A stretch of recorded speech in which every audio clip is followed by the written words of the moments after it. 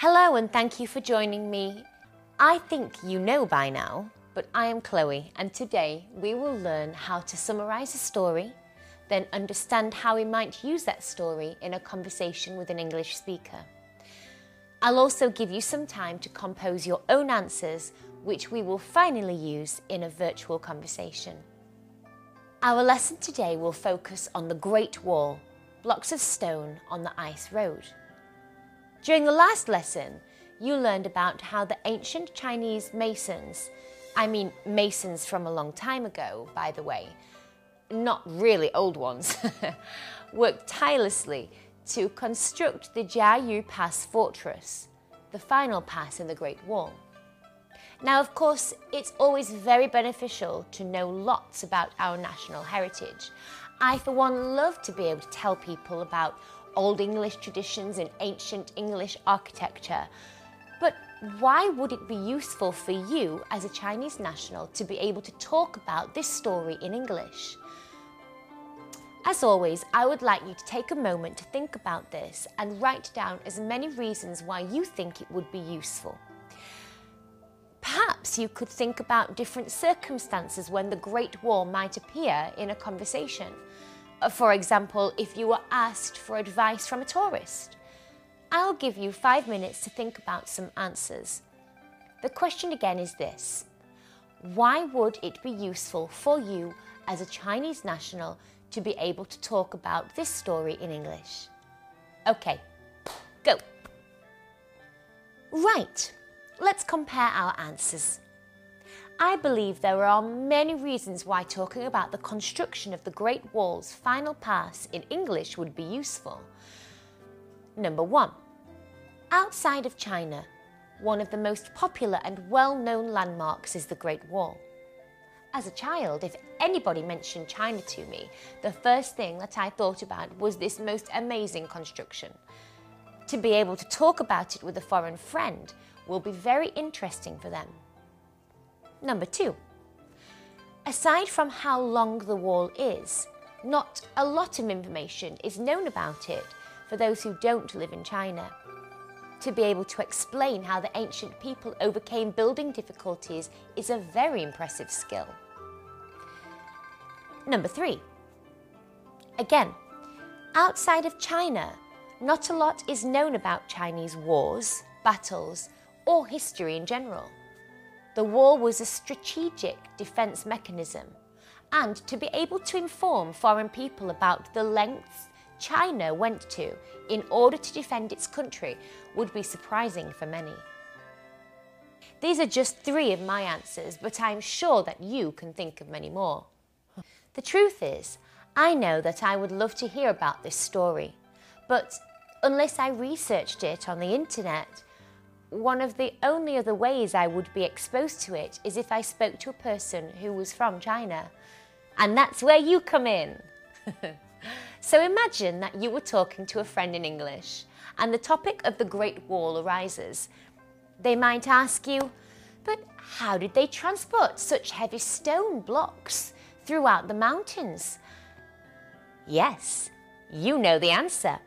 But would they want to listen to you as you read them the whole story from the book?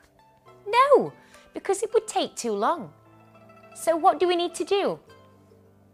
Yes, we need to choose the best parts and make the story shorter. I'm going to provide you with some questions in order to help you summarise this story. Remember that your aim is to create a factual account of the story which is also interesting for the listener. If you feel that there are other parts of the story which can't be covered from my answers, then feel free to add those too. I understand that you learned a lot of information about the history of the wall with David in the last lesson. Take as long as you need to answer these questions, and when you are finished, please play the video.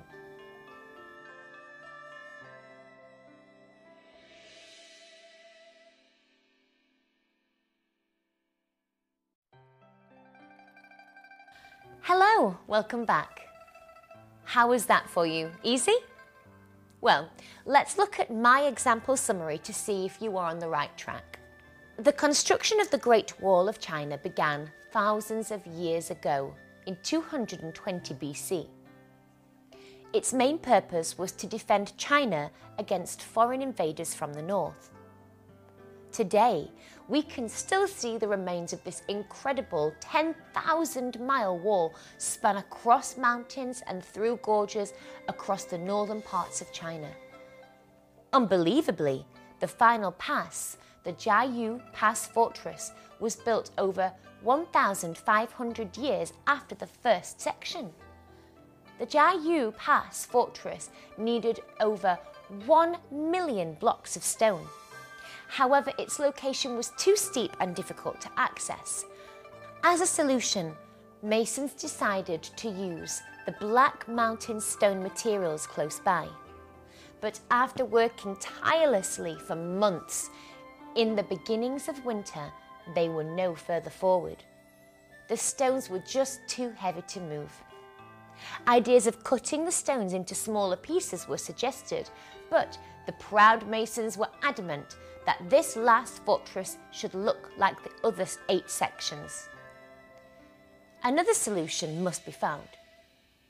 The resolution was stumbled upon by a worker who, in the depths of winter, poured his tea onto the ground and saw that it froze instantly. He nearly lost his step and slid down the mountain, realizing that with smooth land and ice, they could glide the stones from place to place. The men quickly set to work, creating flat roads, then sprinkling water on them to fashion ice tracks. The completion of the final pass quickly followed, resulting in what we know today as the 10,000-mile Great Wall of China. The landmark is one of the greatest construction works in history. It took thousands of years to complete, but alongside this, think of how many hands and minds it took to build. Now, in North China stands the fusion of blood, sweat, dedication, and determination for all to see, representing the ancient Chinese belief that one should always prepare for danger in times of peace. Feel free to read over that a few times to get to grips with the language. So there you have my summary. But I know what you're thinking. It's still too long, right? Yes, I agree. It's quite normal when summarising a story to do a draft before writing the final edit. The summary above has taken the most important bits, but now it's your turn to make it even shorter. Around 100 to 150 words if possible. What a challenge, You can use my summary or the one that you have written. I'm going to give you 10 minutes to produce a shorter version of this story, one which you could memorise and retell if you were asked to. See you soon. Off you go.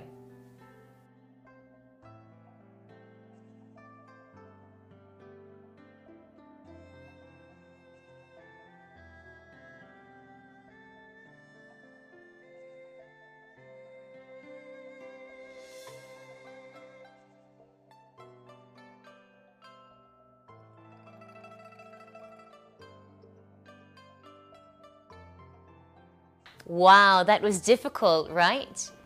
I did my own. What do you think? The construction of the Great Wall started in the northern parts of China around 220 BC. Its main purpose was for defense against northern invaders. This amazing structure now traverses over 10,000 miles of mountains and gorges and is China's most prolific landmark. But after over 1,500 years of construction, the completion of the final 9th pass, the Jiayu Pass Fortress, was nearly halted due to difficulties moving the large Black Mountain stones to their final resting place. A solution came during winter, when a savvy worker realised that if flat ice tracks were created, they could glide the large stones up the mountain. Now, in North China stands the fusion of millions of hands, which sacrificed blood, sweat, dedication and determination for all to see, representing the ancient Chinese belief that one should always prepare for danger even in times of peace. There you have it, 143 words. Whew. Was yours similar? I'm sure it was close, well done. So far we have thought about reasons why it's useful to know about this story, and we have written a short version of the tale in order to be able to retell it to our foreign friends during a conversation. But I know what you're thinking. Whenever would you have a conversation with a foreign friend about the building of the Great Wall? Well, you'll be surprised. I'm going to pose a series of questions to you, and once you are ready to answer them, we will have a virtual conversation. It's worth noting that sometimes the topic of these stories might not always appear obviously in a discussion. Sometimes you might find yourself talking about what you did at the weekend, and then next you are explaining the historical construction of the Great Wall. Such is the natural flow of conversation. And so I wanted to challenge you with this today. Your aim is to try and explain the blocks of stone on the ice road story somewhere within the answers to the following questions. But don't force it. You have as much time as you need to think about the answers. Once you are ready, you can play the video again. Ready? Go!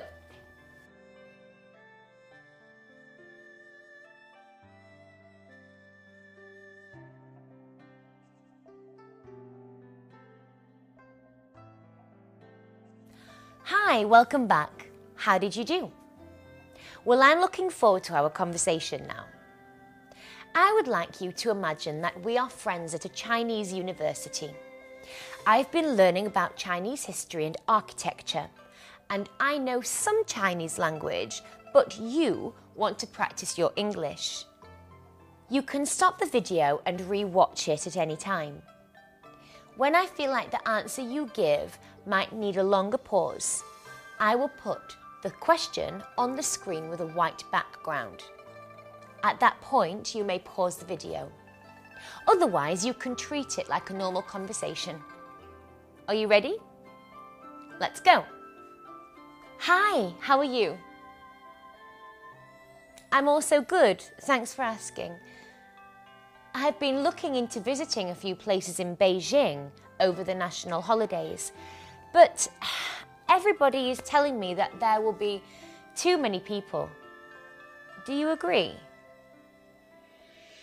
Have you had experience of this? Tell me about a place that you visited in China where it was incredibly crowded. Who did you go with and how did you feel about being there? Oh, wow, that sounds crazy. I know that in the national holidays it's always really busy everywhere, but I still really want to see something special, like the Forbidden City or the Great Wall. Do you think that it will stop me enjoying the experience if it's too crowded? Okay, well, I might still like to try it and see. Could you recommend anywhere? Have you travelled a lot? Who with? Ah, great. What's your favourite Chinese landmark? The Great Wall? Really? Ah. Tell me a little bit more about this, please. How did they manage to build such a thing in the ancient times? Did they have any problems? Wow, I didn't know about that. Many people don't know about the history of China's landmarks and simply attend such places to get photographs and tick off lists. Do you think that tourism can hinder our ability to reflect on China's achievements? Is it important for people to understand the history of China's landmarks? I also think it's important, but as a tourist, it's sometimes really hard to access the information. For example, in some places, posters and signs are written in Chinese characters, or if I buy tickets online, the websites are in Chinese language. How can China encourage and support tourists to learn more about the history of China's landmarks? These are great ideas. Thank you so much for the talk. I think I will try and travel a little, but I will also now be prepared for the crowds. And I'll know a little bit about the construction of the Great Wall too.